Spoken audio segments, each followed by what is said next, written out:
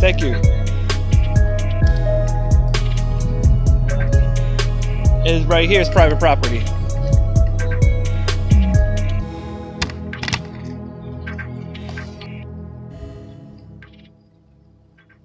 We are here today in the name of Jesus Christ to bring Him glory and honor for all that He's done for us. He's a good God. He's faithful to us, faithful to His promises.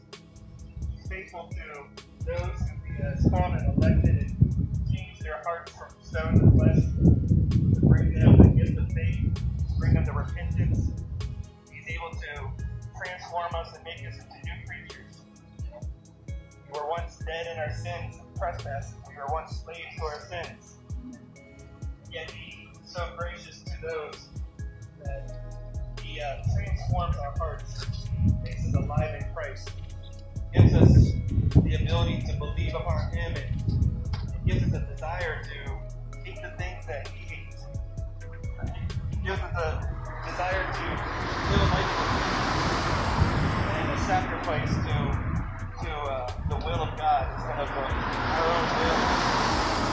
But also He has promises to those who reject Christ, and that is hell for eternity, complete separation from God, and knowing that for eternity you will know that you rejected the God who created you and made you in His image, and you will always want the desire to repent and turn from your sins in hell and not have that ability to do so. That would be the greatest torture of hell, is to know that you will be convicted of your sins for the rest of your life, but yet never be able to have reconciliation to God. But today is the day that you can repent of your sins. Here we are in front of a place that murders babies. Babies are from the conception. This is not only a biblical view, this is a view that is science. That the moment that baby is conceived in the womb, right there what you got. DNA. It is unique from the womb, that God knows that power. David said in Psalms that you knew me from my mother's womb.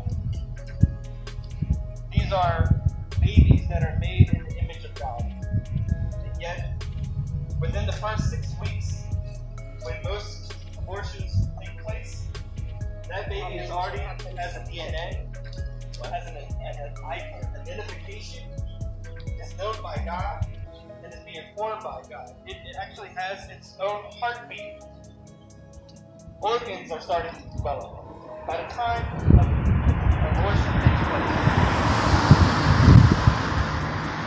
this is what's happening here. That for convenience, we number one, we go against the will of God. God says that sexual relations is between a husband and a wife. But yet today, we do what is right in our own eyes, and we seek pleasures through promiscuity and sexual activity with those that are not our spouses. And the result, because that is the plan of God, is to create a life. But that's not the meaning. We have school, we have work, we have goals, we have desires that go beyond having a child. Or perhaps you are married and you have spouses and you have children already, or you just don't want children. Just think about what that sounds like. I don't want a child. I don't want a life. I don't want to create a life, and I don't want to be responsible for a life. Now, what does that sound like? It sounds like pride and selfishness. Does that sound like something that God loves and is pleased with? Absolutely not. He hates the hands that shed blood. Here, whether it's surgical abortion or whether it's medical abortion, abortion is abortion. Murder is murder. The moment that you take that pill, if you look at the symptoms, just on the website alone, and it talks about you will have Make sure you have plenty of pads available because you'll be bleeding. Make sure you have movies available because so you can have while you're facing the terrible pains and bleeding that you can be entertained. That is what is on this website. Now think about what that sounds like. That is depravity in its purest form. While you are experiencing the death of your baby, entertain yourself. Have a movie, have a book. And then the questions on the website, and the same question and answer says, how quick can I have sex again? Well, as soon as you feel up to it,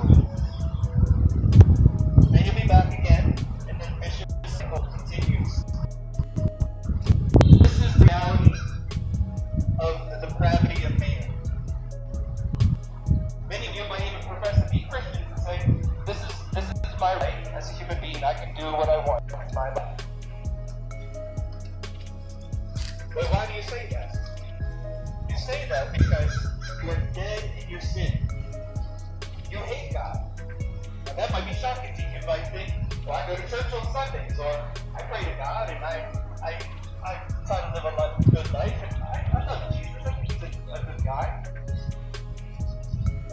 But you actually hate him because you hate the God of the Bible. You have created a false God in your own imagination, one that pleases you yourself, one that justifies your murder and your sinfulness. Now just think about this. The Bible says, thou shalt not kill. That is one of the 10 commandments. Everyone would say that's correct. We should not kill. And Jesus, in the Sermon on the Mount in Matthew 5, he breaks down a little further. He says, if you get angry at someone, you've actually murdered them in your heart. Well, other people would say, well, I've never committed adultery. But Jesus also said, if you look at someone with lust in your eye and in your heart, you've actually committed adultery. In other words, it's a heart issue. If you want to know what the solution is to all of our divisions that we see in this country today, if you want to see what the solution is to all the hatred that we see in the world today, because the reality is it's not just in America. You go to India where everyone looks the same and they have a caste system, and even amongst people that look the same, they still hate each other. Why? Because it's a heart issue. It's a problem in their heart. They have murder in their heart. When they come here, they're not victims. They are murderers. It's in the heart. They know what they're doing. And so what is the solution? What is the solution to this hatred in our heart, a desire to murder in our heart? When we see a riot, we see that it is murder in our heart.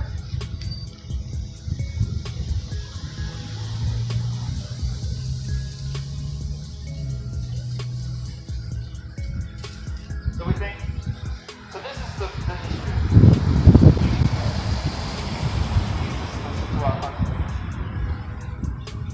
He's what we need. He's sufficient. We may not want our children, but he knows what we need in our heart. He wants to change us so that we change our desires. We want the things that he loves.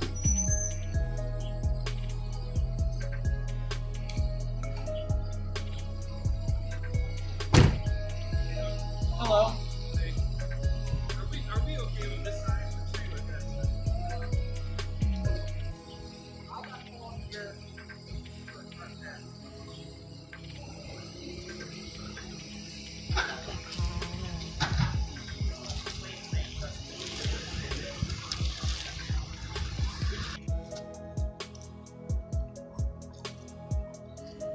All praise and glory to God alone, who is our only authority on this earth. He is sovereign.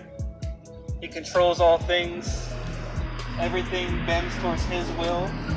And we know that God protects His own. He protects us even in times of those moments when we can face opposition for the protection of life, which is interesting. To face opposition for the protection of life. That just shows you what sin, the result of sin. As I was saying earlier, it's a heart issue. What we see going on in this country and around the world. Again, you go to Africa, and where everyone looks the same, and what do you find? You find discrimination amongst tribes and people groups. Why? It's because we will find any reason we can to hate one another. You go to India, again, you find caste system where just because you are born to a certain family, you're discriminated against. You look the same exact as the other person.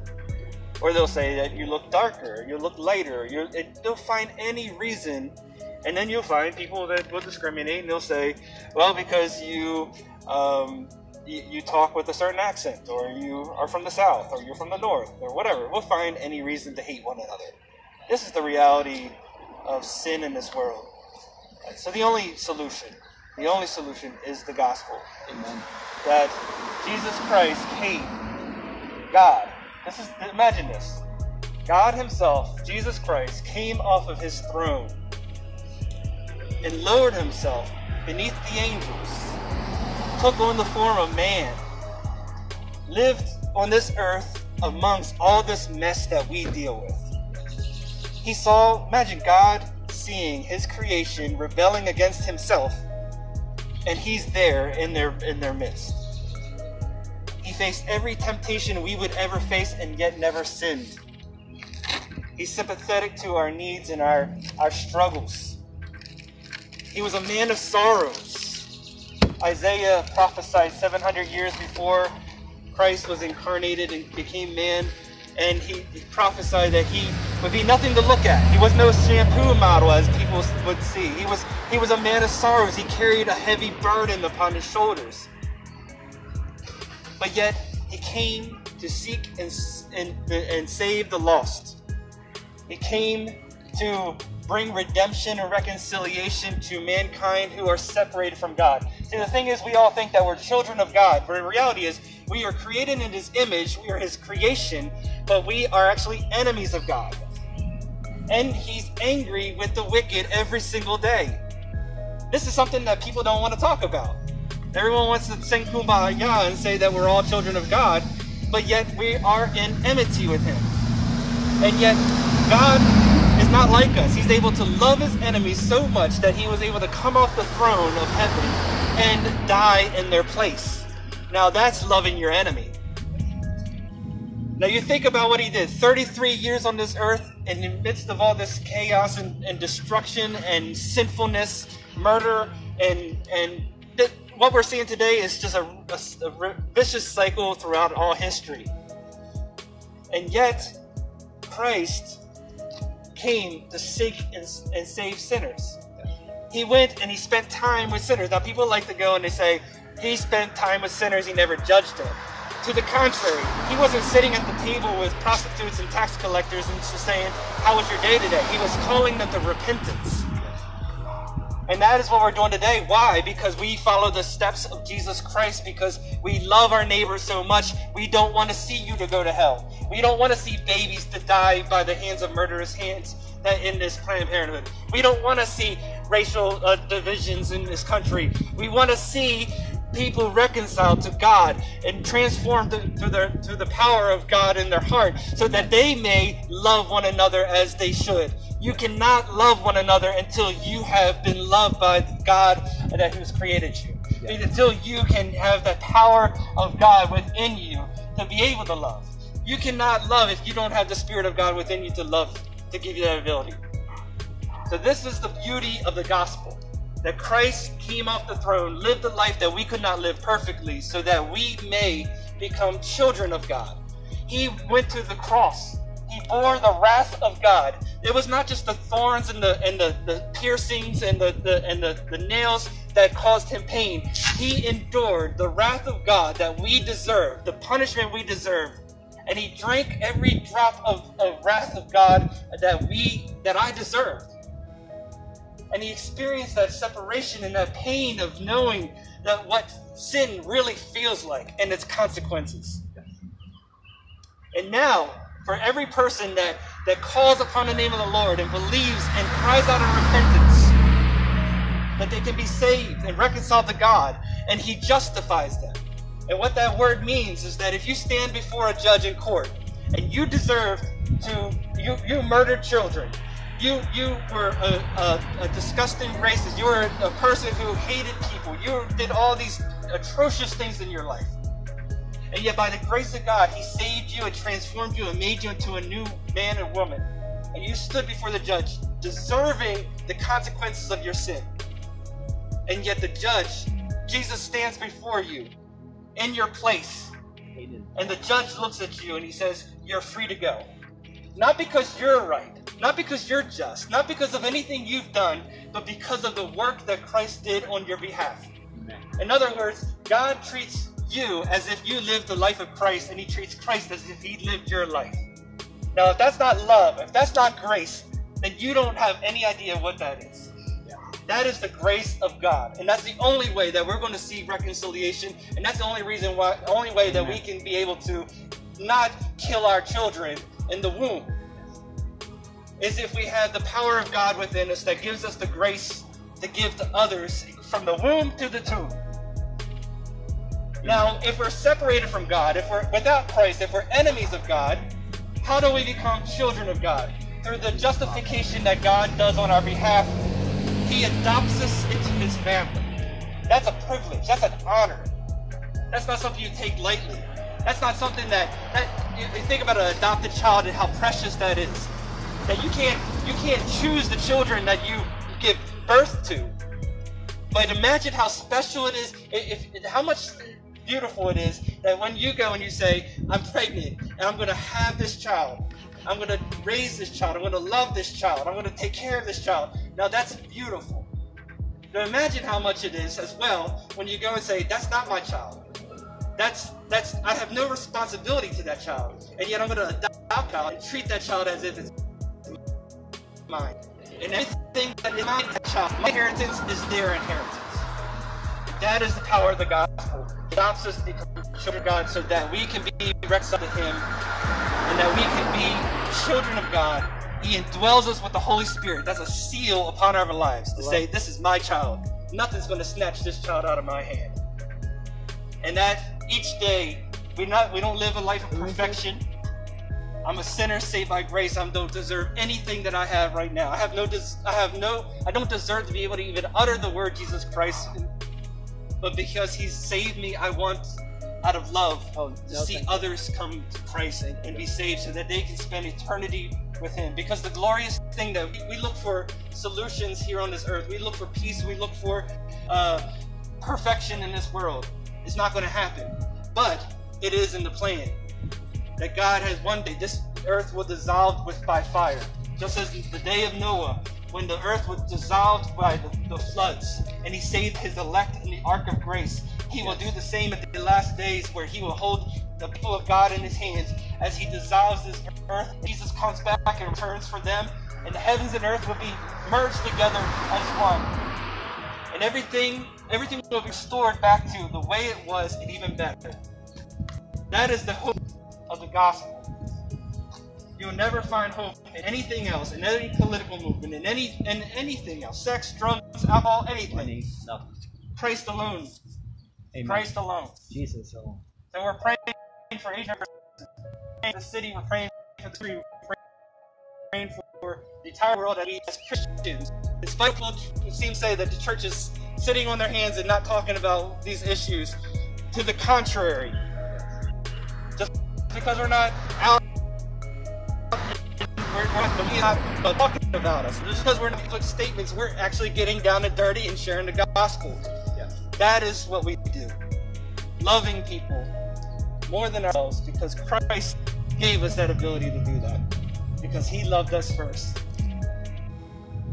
Father God, we pray for this city, for these people. We pray for those that will enter Planned Parenthood. We pray that you will change their hearts. Yes, Lord. That you will transform their hearts from stone to flesh, and that you will give them a desire to repent and that they'll give you a desire to serve you and to love you and be obedient to you and to save their child that's in their womb, so that that child may grow and may become a man and woman of God, that may be an image bearer of God, that will give you glory through the life that they lead.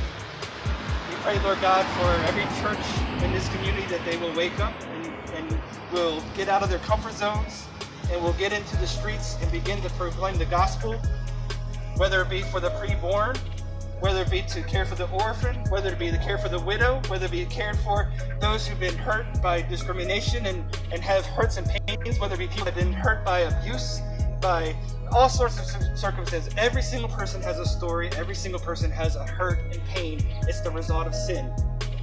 And so we pray, Lord God, that you will heal our wounds, heal our sinfulness through the power of the gospel.